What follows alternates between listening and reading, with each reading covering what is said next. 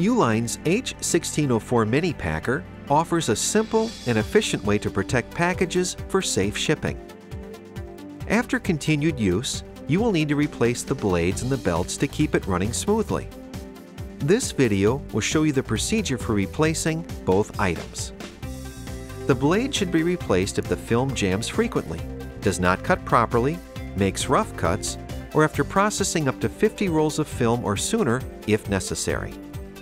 To begin, turn off the machine, unplug the power cord, and wait approximately 10 minutes for the sealing bar to cool off. Using a screwdriver, open the belt cover and locate the red plastic housing of the slitting blade.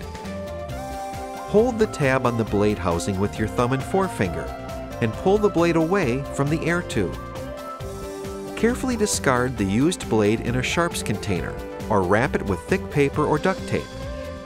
Holding the new blade by the tab of the housing, align the metal tabs with the now vacant slot of the air tube. Gently press the metal tabs into the air tube until it snaps into place.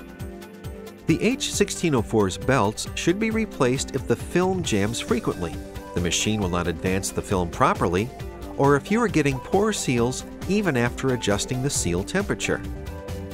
To change the belts with the belt cover and the side cover panel open, lift the belt release lever and use the retaining bolts to push the spring-loaded rollers toward the front of the machine to loosen the seal belts.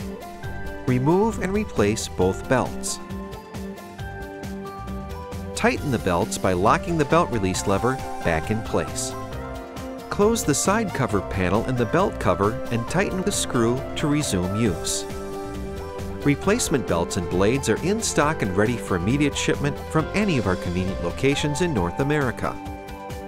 If you have questions or need assistance replacing the belts and blade, Uline's repair department can be reached by calling customer service.